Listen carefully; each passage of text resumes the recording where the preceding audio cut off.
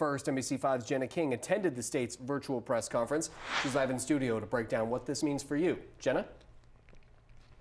Craig Shelley, Governor Brown is signing an executive order today to make the idea of reopening a reality. But first, the state has to hit the 70% vaccination rate. It'll happen no later than next Wednesday. We will lift the safety protocols we have relied on and reopen our economy.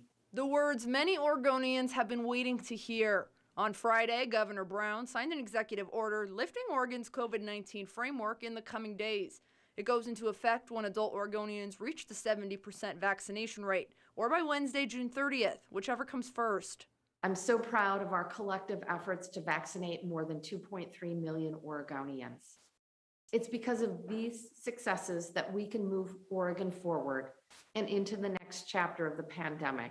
Under the new recovery order, masks will no longer be required statewide, but they will still be required in some places under federal guidance, including airports, public transportation, and healthcare settings.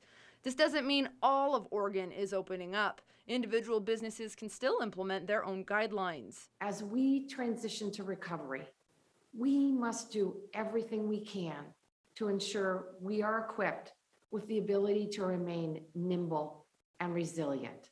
Director of the OHA, Pat Allen, says moving forward, it will shift responsibility of managing COVID-19 to the local level.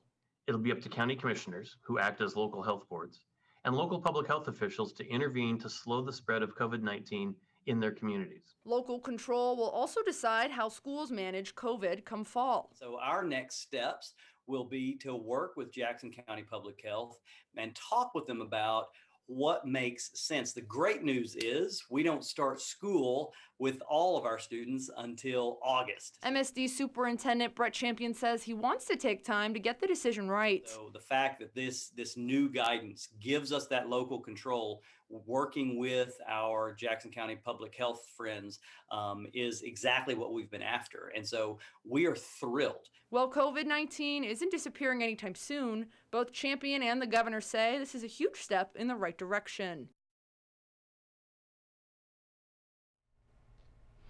Jackson County Public Health told us today it's still waiting on more guidance from the state on its next steps. Live in studio, Jenna King, NBC5 News.